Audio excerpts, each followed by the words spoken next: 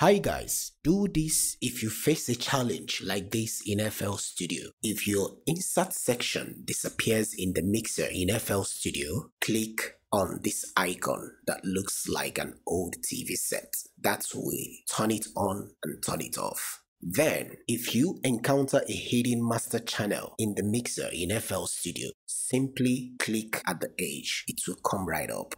Let's say you want to reposition the master out. Maybe you don't like it on the left. You want it to be on the right. Just right click on it and go down to Dock to and choose the location where you want to place it. Let us look at this important shortcut. In the piano roll, you have some MIDI laid out and you want to stretch the length. To quickly do that, highlight what you want to lengthen. Hold down Alt if you're using a Windows computer and press letter L. That will quickly lengthen the section you've selected. Let's say you don't want it to be chopped the way it is. You want to lengthen the whole thing, or let's say you want to glue the whole thing. The shortcut key for it is Ctrl and press G. The last shortcut that we'll be treating today will be to duplicate anything in FL Studio. All you need to do is to highlight what you want to duplicate and simply press Ctrl B. That will duplicate it